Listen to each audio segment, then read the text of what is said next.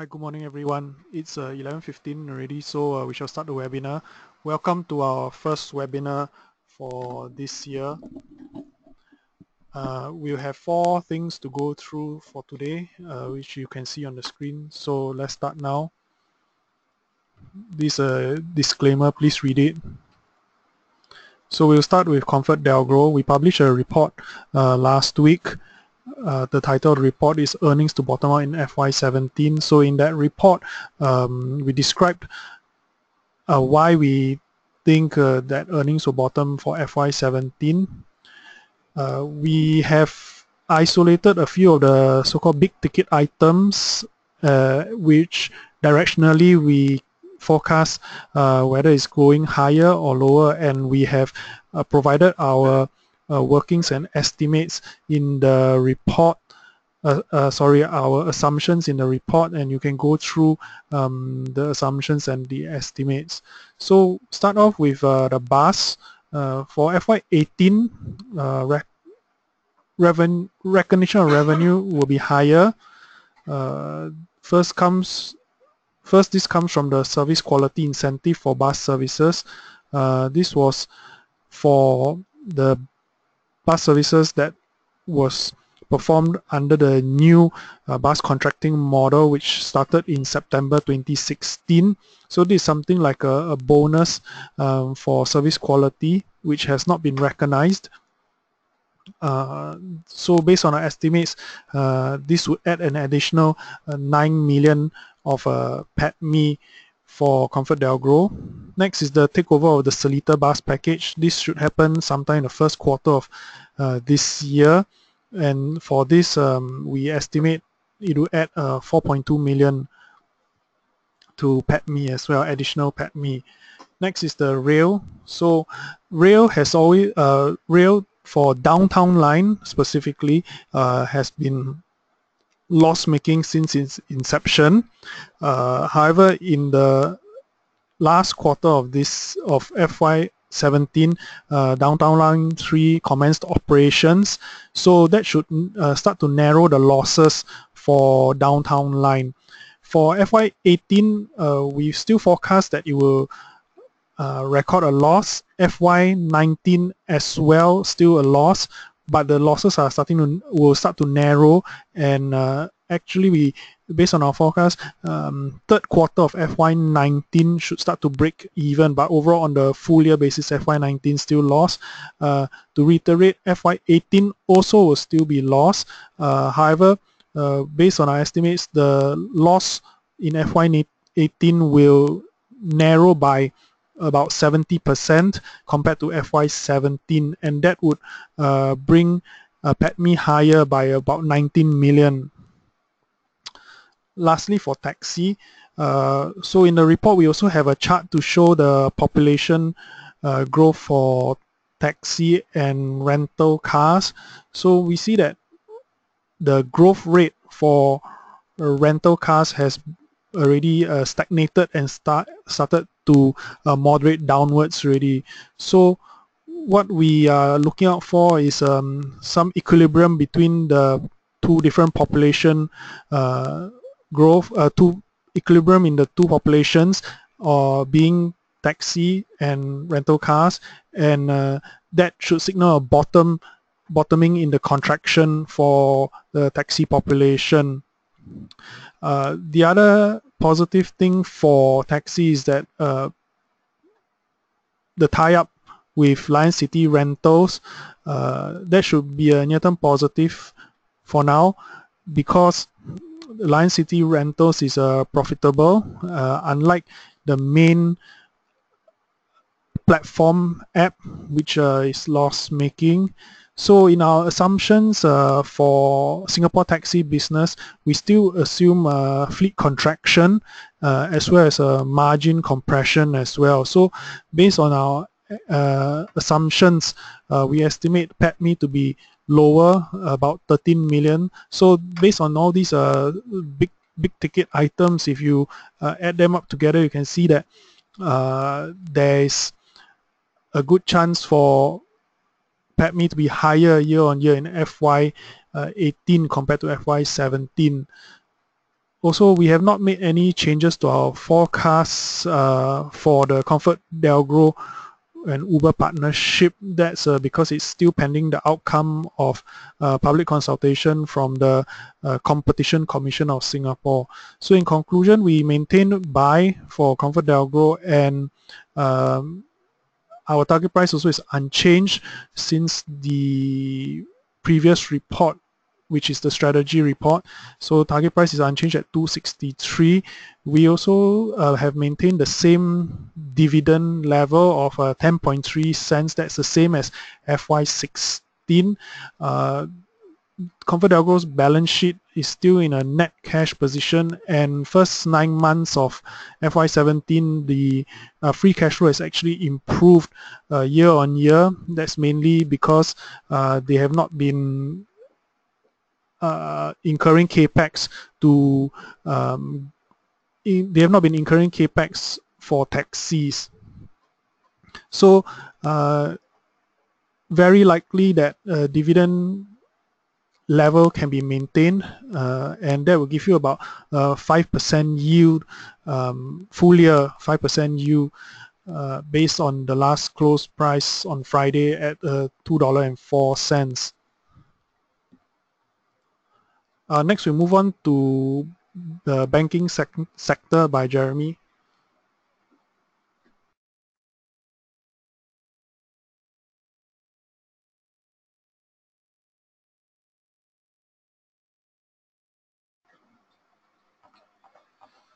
Good morning.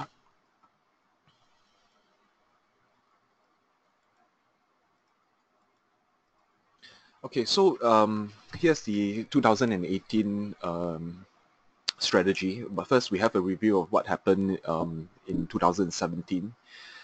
So at the beginning of 2017, we did see that the Singapore banking stocks have started to pick up. However, if you look at the macro numbers, overlay that with the macro numbers, we see that the PMI, the manufacturing PMI, was picking up only because of the electronics. But the business expectations was actually quite still remained subdued during that period of time. Then most of the loans growth was led by the real estate related loans. Because most of the banks were clamoring for that. It is the single highest quality highest quality assets on the balance sheet. And at that time also we know that there was trouble with the offshore oil and gas assets. So it created the intense competition for the residential mortgage loans. And but loans growth had appeared to be better because it started off as it rebounded from a weaker base effect from the first half of 2016. Nonetheless, net interest margins continued to be weak. The second half was more exciting as we saw a broad-based pickup of business expectations as the economic growth seems to be more sustainable. And then, of course, we saw that the third quarter 17 GDP growth in Hong Kong and Singapore beat expectations in October. And the synchronous pickup in the economic activity across the globe continued to support the domestic business loans. So in this portion, we see that the loans volume and rates are rising, which implies a firmer pass-through of the higher interest rates. The only downside is that the offshore oil and gas loans quality continued to linger, but we did see that DBS had done a major cleanup. So in the fourth quarter, we may see similar actions from the other two banks. On the 2018 outlook, we will continue to see net interest margins rise on the favorable loan and volume dynamics, and we will see that the net interest margins probably will expand to 1.8 to 1.9%. And as we saw towards the end of 2017, that the SIBOR and HIBOR rates have risen quite quickly, playing catch up with the Fed. And 60% to 70% of the Singapore bank's loans books are based in Hong Kong and Singapore. So we will see that the pass-through coming in more strongly in the in this year. The loans demand will also be more broad-based as the banks will be able to focus more on the bespoke lending rather than clamor for more housing mortgage loans. And we'll also be seeing better operating leverage and lower cost-to-income ratio because of the digital capabilities moving into this upcycle. The oil and gas problems will definitely take a back seat because we will see that there's better utilization in the semi-submersibles and the jackups. And also, in the month of December, we did see a bottoming out of the day rates. So hopefully that will continue to improve into this year. And the oil price looks sustainable at $60 per barrel. So in all, we expect the net interest income growth to be double-digit percentage points compared to the low single digits in 2016 and first half of 17. And PATMI growth is expected to be high double-digit in the teens. DBS could be higher because of the lower base effect that we see in 2017. Recall that they had the balance sheet cleanup in the third quarter. So here's an overlay of the share price performance of the financial stocks versus the with the benchmark rates of SIBOR and the Fed funds target rate. So we see that not all the time the financial stocks will move in tandem with rising rates because that would be dependent on what the economic situation is at the time. So it's very important and to pay attention to developments in order to better trade the financial stocks. So here, the first part, the third quarter of 15, fourth quarter of 15, towards the early part of 2016, we see that the SIBOR has moved up, but the bank stocks have been coming down quite severely. That is because of the travails in the Chinese capital markets as well as the collapsing oil price. So it's only in the first quarter of 16 we begin to see that the results coming in from the offshore oil and gas companies, they have been bad, and there was immediate impact to the balance sheet of the banks. So today, what we are seeing is that the rates are rising, but it is overlaid with a very positive sentiment coming in and also a stronger economic growth. And therefore, you are seeing that there's a very nice rise in the share prices. Here's the consensus estimates. Generally, our estimates are higher than consensus, particularly because we expect the net interest margins to be about 10 basis points higher than the street estimates, and also lower allowances for FY18.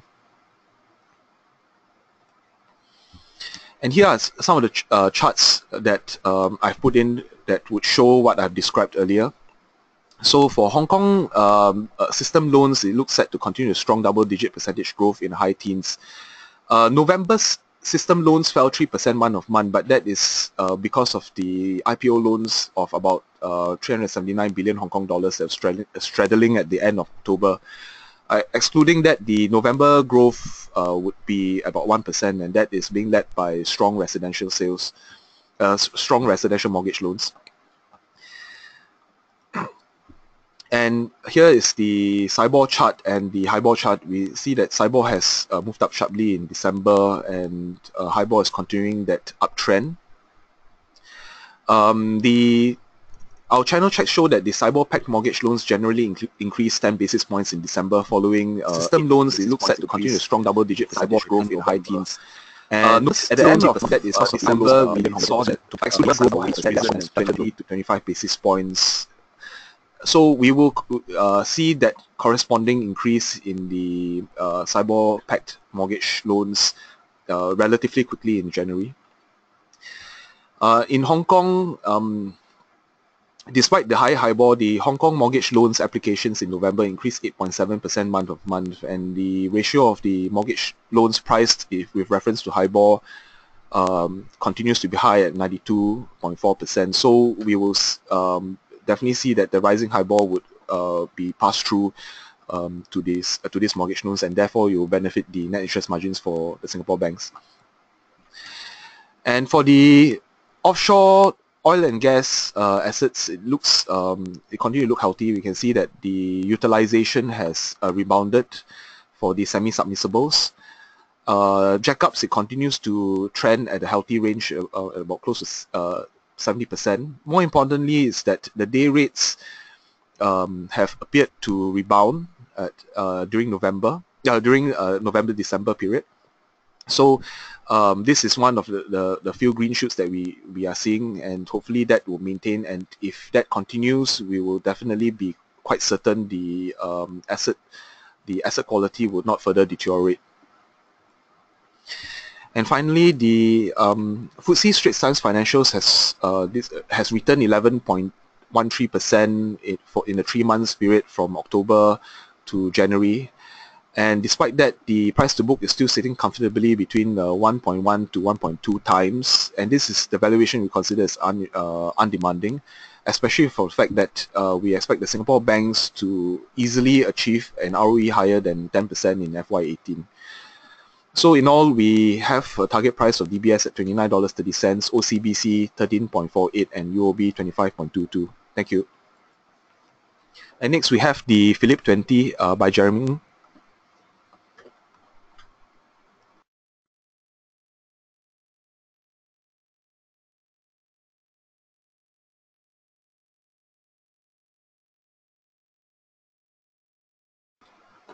Good morning, everyone. Jeremy speaking here. So I'll be going through the December performance for the Phillip 20 portfolio, as well as a review of the STI and what we see moving forward in 2018 for the STI as well. So before diving into the portfolio performance, let's just take a look at the STI for what happened in actually December as well as the whole of 2017 last year. So December being a festive season period, obviously liquidity will just dry up, as well as movement wise. So what we see in December for the STI is the STI actually retreated 0.86% in December. But with the benefit of hindsight right now, with 1 week already in to 2018, we have seen that there's actually a strong recovery since December. So you can see money actually flooded back into the market again, and we have totally erased all the losses that we have seen in December, and right now actually making another new 52-week high with just 1 week of trading into 2018. So just a main summary from what we see moving forward and what happened in the last month of 2017. There's actually strong support of the 20 and 60-day moving average, which is the red and blue line in the chart over here. And what we have seen is previously in the previous month review that we did, we actually emphasized on this key resistance area of 3457 level. What happened was in the month of November and December, you can see this 3457 resistance area sort of come into play to sort of cap the upside. But since then, we can see that the support of the 20 and 60-day moving average in the last week of December actually propelled price higher to actually break above this 3457 resistance area, which is a pretty bullish sign moving forward. So what we see right now with the 3457 resistance area being breached to the upside, the next target wise for the bulls are actually the 2015 high of 3549 points. And ultimately, once we clear this level, we should be targeting the psychological mark of 3600. And for 2018 wise, we are actually targeting the all-time high for the STI, which is around 3906 points. That was the high that was being formed during the subprime period in October of 2007. So that is the outlook that we have for the STI, at least in 2018. And right now, I'll just briefly go through the performance of the STI on a long-term basis, more so in what happened in 2017. So here's the STI on the daily time frame chart. And what we've seen is back in 2017, somewhere around in January, that was when this sort of uptrend kickstarted and moved into gear. And this resistance area of 2964 sort of was the range high during the whole period of 2016, more like Q3 and Q4. And ultimately, once the STI broke above this 2964 resistance area, you can see it's sort of a move into momentum where this uptrend kick started and moved higher. So what we've seen since then, at least from the start of 2017 January period, is you can see the red line, which is the 20-day moving average, as well as the blue line 60-day moving average, has been propelling this uptrend on this upward trajectory. And one rule of thumb for us to sort of spot the uptrend is for price to actually form a series of higher highs demarcated by HH over here, as well as a series of higher lows demarcated by HL over here. So you can see since January of 2017, the uptrend has been moving pretty nicely with this series of higher highs and higher lows being established within the chart. And you can see every correction that comes into play gets reversed by the 20 and 60-day moving average. And hence at the same time, the higher low point is being formed at around the 20 or 60-day moving average. So in terms of uptrending motion-wise, you can see the STI has been moving pretty nicely in this stair-stepping motion, making a series of higher highs and higher lows with the help of the 20 and 60-day moving average actually reversing the correction or pullback. The only exception that failed to sort of hold the 20 and 60-day moving average is during the September period of 2017. So this was the period where the 20 and 60-day moving average failed to actually hold the uptrend intact, and the STI actually fell briefly below it. But nonetheless, the uptrend was strong enough to be propped up by the newly formed support area over here. That was around 3,200 points. So you can see after which we formed another new higher low point around this area, whereby the uptrend restarted. And since then, we have seen 3 more rejections around the 20 and 60-day moving average, more so in November and December. And just to place your attention on the most recent rejection over here, in the last week of December, you can see the highlighted area over here. What I want to put out across over here is this 3370 point, which is the low that was formed in the last week of December, might actually be the next higher low point within this particular uptrend. So with the benefit of hindsight, we believe that this 3370 points right now is the higher low point. And for this particular upleg, we should be targeting this 3547 2015 high, followed by 3600 psychological level. And again, ultimately, like I mentioned, the long-term target, at least for 2018 for the STI, is the all-time high of 3900 points. So all in all, in summary, outlook for STI, at least technically, from the daily time frame, we are expecting the STI to continue to move in this upward trajectory. But we do not expect it to go up vertically. So it should continue to move in this stair-stepping motion, whereby it forms a series of higher highs and higher lows, where the higher lows are being sort of held up and supported by the 20 and 60-day moving average. And then moving on to the performance of the Phillip 20 portfolio. So for the month of December, we closed out 2 positions. UMS was closed out at 98.5 cents with a profit of 23%. And unfortunately, Hanwell actually hit its stop loss, resulting in a 14.4% loss. In terms of new entry wise, we had 4 new entries for the month of December, even in the midst of a sluggish price action on the STI. So here are the 4 respective trades. We had Yoma, Wing Tai, Chip Eng Seng, and China Aviation entered into the Phillip 20 portfolio with this respective entry price as well as stop loss. And this is the current performance as of last week, 4 January. For more information behind the rationale why we took these 4 trades, you can actually refer to our report that's being published on Poems as well as stocksbnb.com. And in terms of the money performance, so here's the money performance of the Phillip 20 portfolio since May. And December, we actually gained a marginal upside of 0.3%. As opposed to the STI of negative 0.9%. And in terms of total return wise, since May inception, as of December, we are making 5.24% as compared to 7.16% for the STI. In a way, still underperforming. But mainly the reason for this underperformance was what happened in November, whereby the momentum stocks actually came off its high. So prior to November, we are actually doing fine until the momentum stocks actually fell off slightly. So right now we are still playing catch up. Moving forward, continue to monitor the progress of the Phillip 20 portfolio. And in terms of watch list wise, so here's the list of stocks that we are currently eyeing. So most of the stocks that you see over here are upward trending kind of stocks. And what we want to capture over here is to catch the dips and to reposition ourselves back into the uptrend that is being established for all these counters over here. So continue to watch this space over here for any potential trades. And last but not least, in terms of the current picks within our Phillip 20 portfolio, so this is as of last week, 4th Jan, the snapshot of our open position.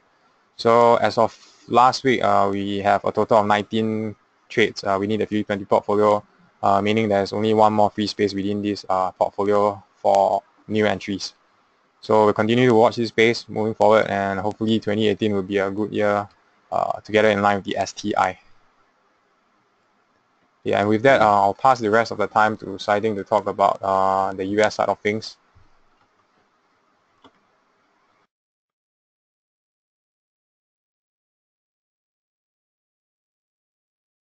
Hi, good morning, everyone. This is Siding here. We'll just touch a few topics on S&P, particularly on evaluation and our views of where the S&P 500 is right now, and how do we view it. As the title itself states, we are not hard negative yet. That doesn't mean that we're actually positive on S&P. Let's go a little bit more into the details here. So S&P, we all know, is overvalued, overbought, and over bullish at this point of time. We all know that valuation wise, by some traditional matrices looking at forward PE, price to book ratio, and as well as EV over EBITDA, is well over one sigma of the 10-year average. You could see as price continues to accelerate upwards, valuation will only get more pricey and more expensive. Another way of looking at the valuation is actually looking at the Robert Schilling PE, which is the cyclically adjusted price to earnings ratio. This gives us a more smooth out of the earnings over a period of 10 years, and you can see right now we are also way above the high of 2008, but we are still below the .com, whereby the valuation was much higher, above the 40 times. So with this, we're trying to look at the valuation of S&P and to see where it will go in the next, at least in the year of 2018. What we do realize is that valuation is not always a good market timer. In fact, it was never a good market timer.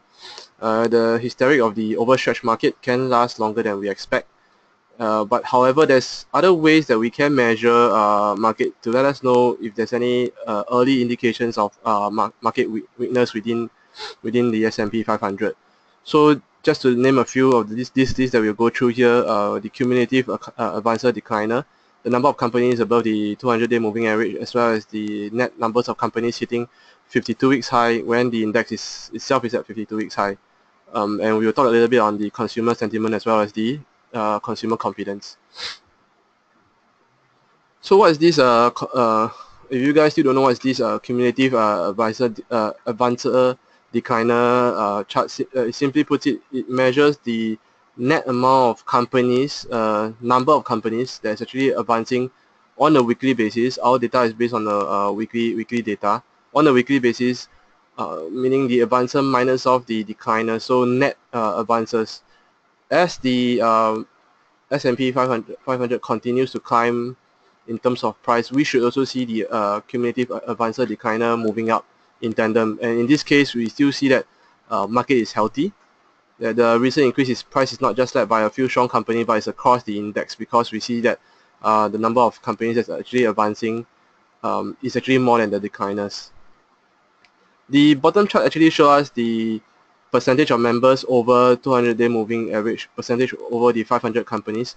On average, we do see that as the market advances, we should see the percentage hovering above or around the 75% mark. As of now, we still have a very clear indication that the market is still healthy. If we were to bring it back to a time period between the July 2015 to the January 2016, where we witnessed that few correction during that period of time, you could see that the members, the percentage of members actually fell to the low of 25%. So this gives us quite a good indication as to if the market is healthy. So if we see if we see any kind of deterioration or disbursement within this kind of index, meaning that we see price going up higher, but your cumulative advanced decliner is starting to decline. That's a cause of worry. We see that price is moving up higher, but we see the members of the index is actually above the 200-day moving average, actually getting lower. That also is a cause of concern. So as of now, we still do not see any form of weakness within the S&P market. So the other indicator that we look at is actually the 52 weeks high, number of net amount of companies actually at the 52 weeks high. You could see that as market or as S&P continue to hit a 52-week high, we expect, or it is actually logical to see that there's more companies hitting their 52 weeks high. So what we do here is we measure the net numbers of companies hitting a 52-week high, meaning that those that are actually at the 52-week high minus away the one that's actually at the 52 weeks low.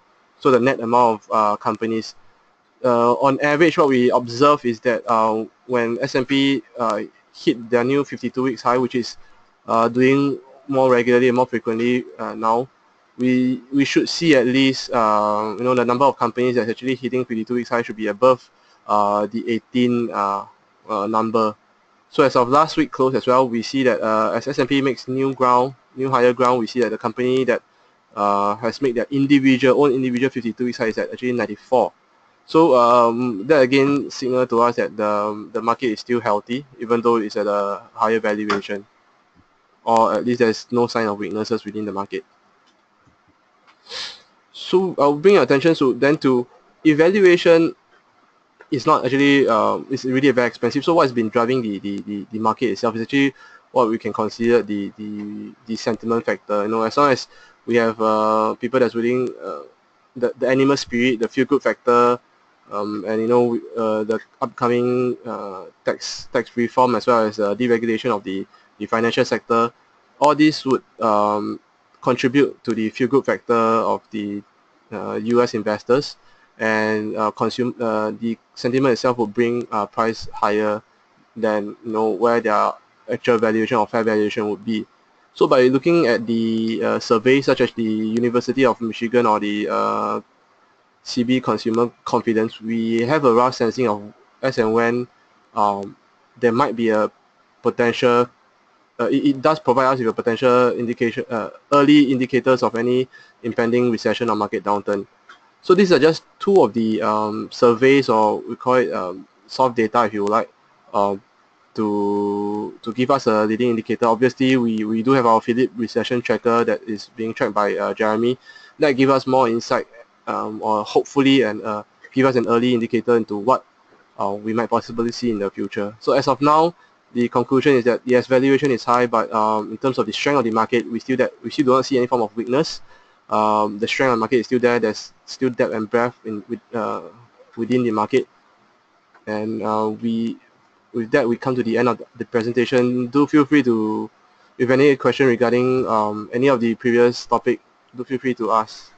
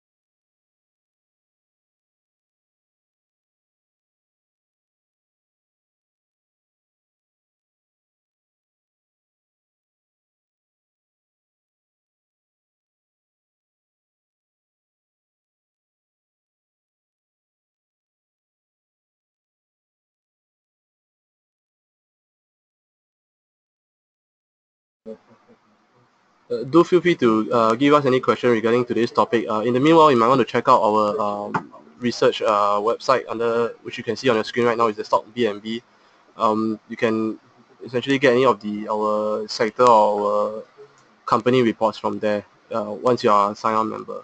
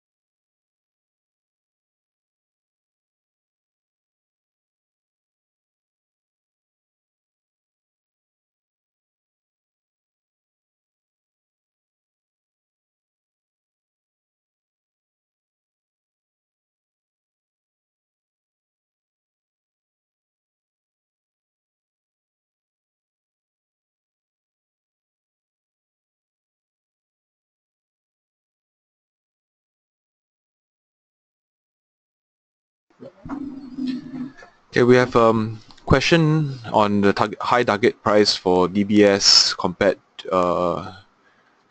as compared by OCBC research of 2740. I do not know what is the assumptions of OCBC research, but at least for my end, I can say it's because of the digital push by DBS.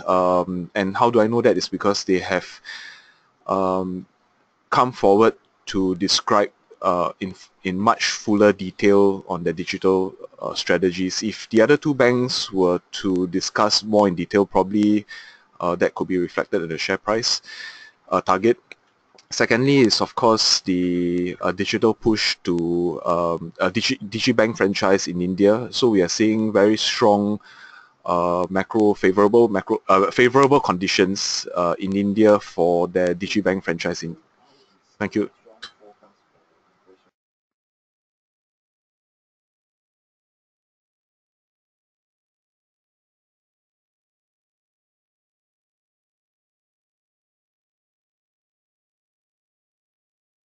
Hi, there's a question on what are the stocks inside what are the US stocks inside our Phillips portfolio at the moment. Okay, just to reiterate that our Phillips for the US side, we are doing trading calls and it's not really collected in, I mean, it's informally collected in a portfolio, but not, it's not truly a constructed portfolio. But at the moment, our open positions, we have a couple.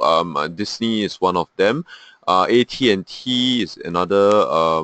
We also have open portfolio on AAOI, Applied Optoelectronics, and I think we have one more that is. Give me a second.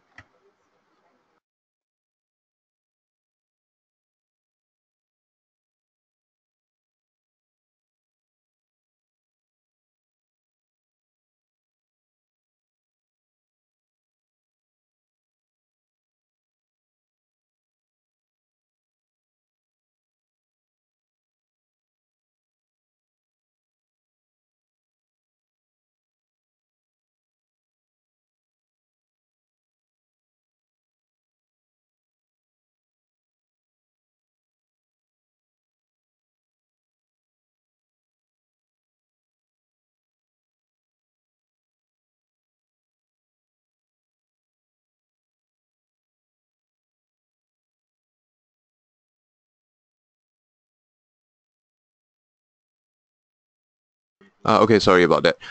Okay, so the open positions that we have at the moment are Walt Disney, GameStop Corporation, AT&T, as well as Applied Optoelectronics.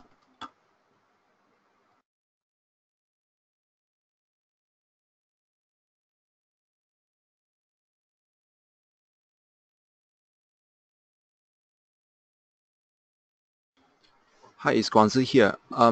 There is a question asking about the outlook for oil and commodity sectors in 2018. So for oil and gas sector, our expected crude oil price to be traded within the range of above $60 per barrel, and the upper boundary is $75 per barrel. However, we think that the upstream offshore oil field equipment provider as well as operator will be it will take some time for the upstream sector to recover because as of now the day rate is still at a lower level.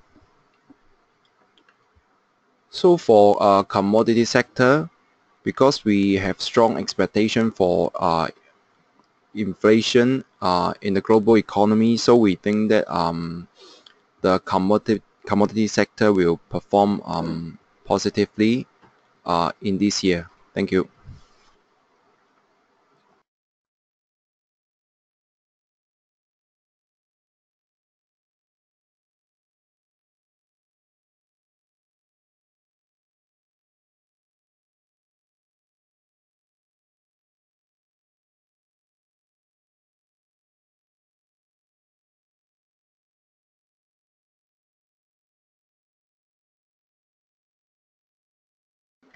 Okay, since there are no more questions, we'll end today's webinar here.